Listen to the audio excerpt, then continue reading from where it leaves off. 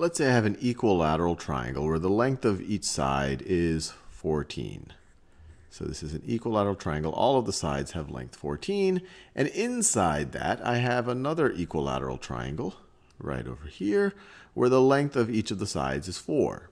And what I'm curious about is the area of the region. Let me color this in a different color. Is the area of the region that I'm shading in right here. So it's the area inside the larger equilateral triangle, but outside of the smaller equilateral triangle. So let's think about how we would do this. I encourage you to pause this and try this on your own. Well, the shaded area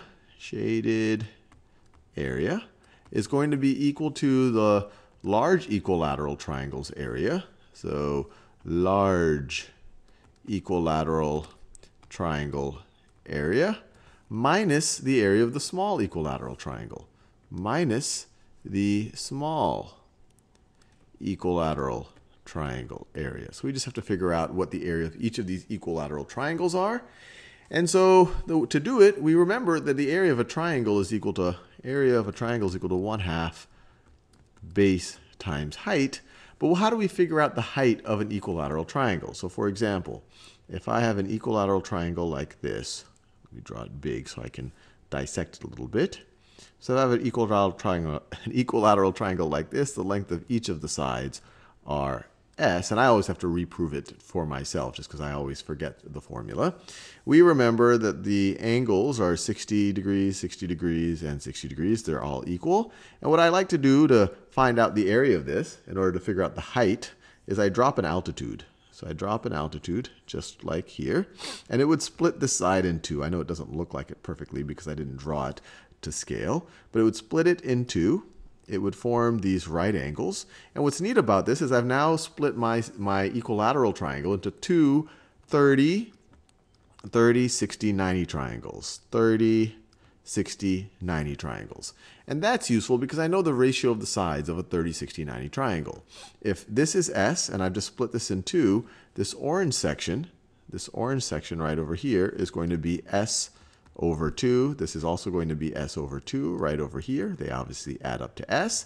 And then we know from 30, 60, 90 triangles that the side opposite the 60 degree side is square root of 3 times the shortest side. So this altitude right over here, this altitude is going to be square root of 3 S over 2. And now we can figure out a generalized formula for the area of an equilateral triangle. It's going to be equal to 1/2 times the base. Well, the base is going to be S. So the base is S. And the height is square root of 3S over 2. Square root of 3 S over 2.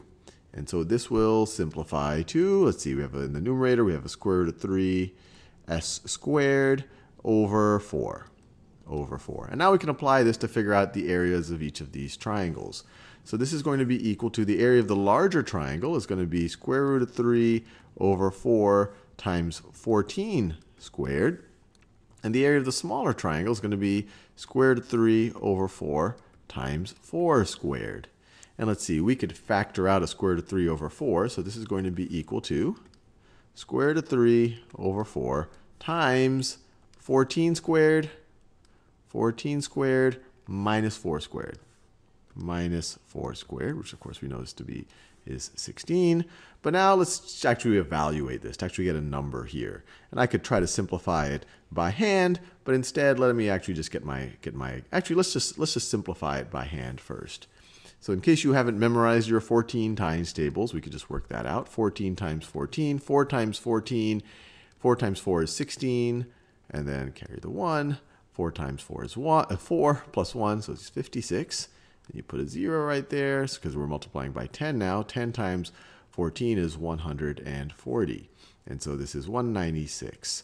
So this is equal to square root of 3 over 4 times 196 minus 16, which is equal to 180. So this right over here is equal to 180. And 180 is divisible by 4. So this is going to be equal to the square root of 3 times, let's see, 180 divided by 4 is going to be 45. So it's going to be 45 square roots of 3. Did I do that right? 180 divided by 4 times 45 is 160 plus 20 is exactly 180. So it's 45 square roots of 3.